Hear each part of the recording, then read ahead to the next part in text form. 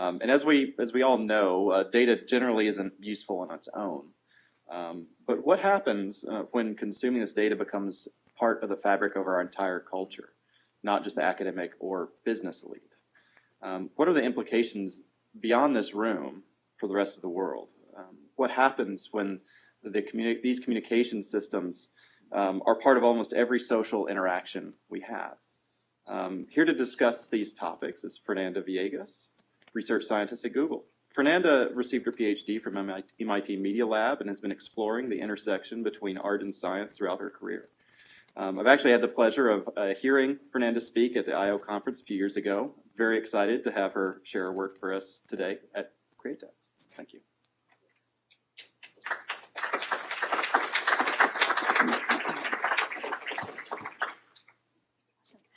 Hi, everyone. Thanks for having me.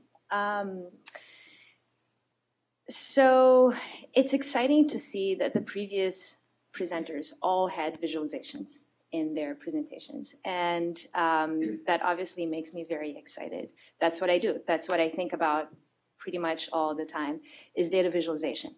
And I've been working at it for long enough that I've seen a big arc taking place. And this is a little bit of what I want to talk about today.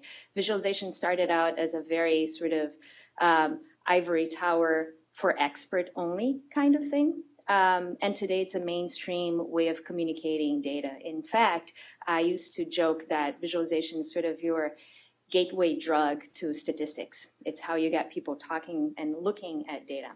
And so this is what visualization used to look like back in the 90s, and when it was done mainly by men in very high-powered industrial labs and academic labs. Today, thankfully, it's very, very different, and I'm happy to tell you that we use better colors as well, if you know what you're doing. Visualization today looks more like this, as I'm sure all of you know, right? So this is, none of this here is my work. It's just work that I really like. And it's work that touches on data that comes from all different kinds of aspects of our lives. And these projects, even though they're all data visualization projects, are done with very different intents and with very different audiences in mind. And this is a little bit about what I want to talk about today. You know, a couple of these projects come from journalism. One of them is an art project, and the other one's an activism project. And you may not know, looking at them and just, you know, knowing that they are data visualization projects. And one of the things that I think, I'm going to actually go back a little bit. One of the things that I think you can tell just by looking at them, even though you may not realize what the data is, the top one on the left comes from the New York Times, and it was basically the most popular story that they had last year. And it had to do with the dialect in the US, how we say different words. And people were creating their own individual maps about how do you speak? And how does it connect to the rest of the country? And people were sharing this like crazy. The one on the top right is a art piece about flight patterns in the US, which is very beautiful. The one at the bottom left is about gun murders in the US. So you get a sense of just the diversity. Another thing that I think brings them together, though, is just complexity. You're seeing very complex data here. This is not your usual bar chart, right? And that makes a difference. When we talk about complexity in data, usually the first impulse that people have, and it's a very benign impulse, is to simplify things. It's to make things simple so that non-experts can understand. And what I want to do today is talk about the importance of complexity and how complexity can actually help you and can actually help you open up to different audiences. So it's unintuitive, but it's actually worth thinking about a little bit. So I'm going to start with a project we did at Google that looks at social networks. And everybody wants to visualize social networks. It's like one of these things everybody wants to see. And the problem is you usually end up with this. You end up with a hairball, right? And the hairball is fine. It's very intuitive, right? You're just drawing little connections between people.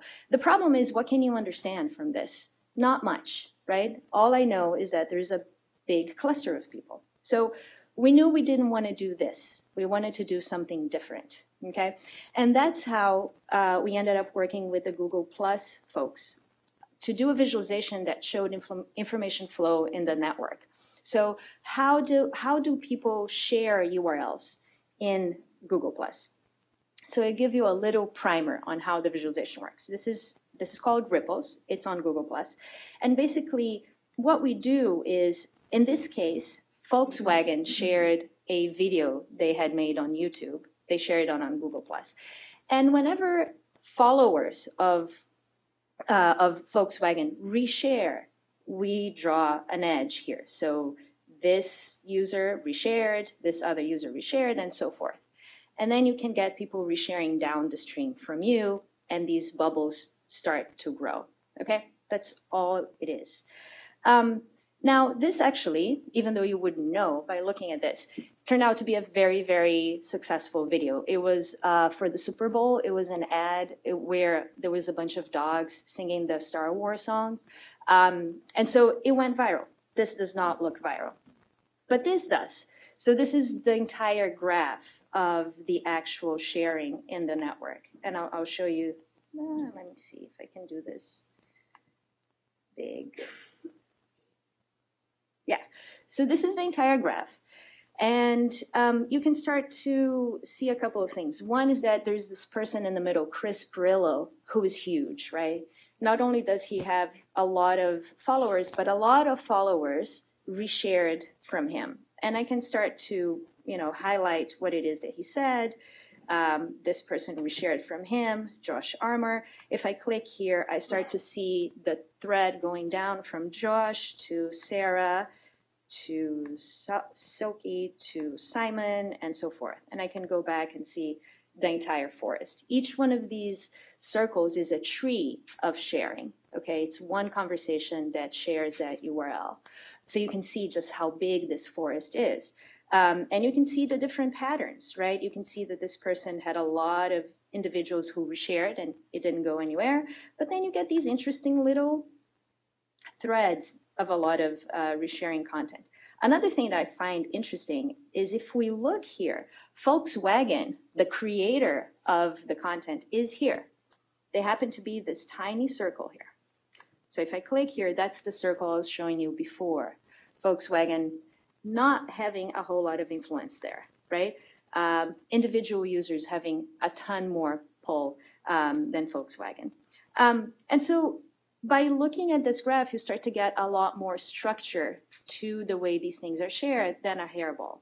And let me go back to showing you a couple more different patterns. This is a different video that was shared, and this is what we call a celebrity pattern. This person, Felicia Day, is somewhat of a small celebrity on G+, and as soon as she shared a video, a ton of her followers reshared, and then that's it. It sort of fizzled out. It's very, very broad, but very shallow. Very different sharing pattern than this URL here, which happens to be to a petition to the White House. And you can see that you start to have a different set of communities coming in here. We also have a timeline at the bottom that shows you the activity. So you can see that there's a lot of sharing in the beginning, then it dies down. Then over here, Tim O'Reilly comes in, starts sharing, and boom, it picks up again. So you get a sense of how this network evolves over time as well. And then I want to finish this project here showing one that's more personal to me. So this is a map of information flow of a visualization that I did with my collaborator, Martin Wattenberg. We did a visualization about wind. Okay, I'll show that later.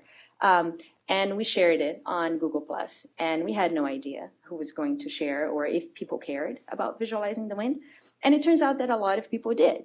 And the cool thing, because this is our data and we were interested, it was sort of a mirror, right? We put it out and we started just seeing this graph grow and people popping in and sharing and resharing, is that we actually cared enough to see who they were. And we started seeing, oh, there's a huge diversity of people who are into wind. Who would have known? You know, air quality scientist, okay.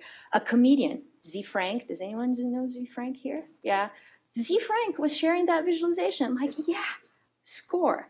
Mathematicians, New York Times journalists, you name it. So you start to get, because it shows you more of the structure of the data, you start to get this richness, this diversity and texture for what's happening. So this is the kind of data that sort of, I think all of us can relate to, because this is social network, it's communicating things, it's sharing things. It's very easy data to understand. But what happens when you have very complicated data that you need to share with an audience? So this was another project we did at Google called the Digital Attack Map. And here, the data itself is very technical. It's about denial of service attacks.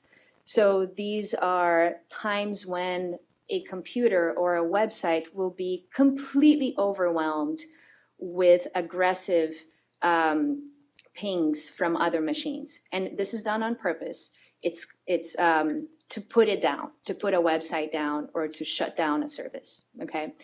And this is something that started out years ago as just playful things that hackers were trying to do to other websites. And then it became something that criminals did. And then it became something that governments do. So today, governments do this all the time, it turns out. And nobody had visualized this. It's very hard data to come by.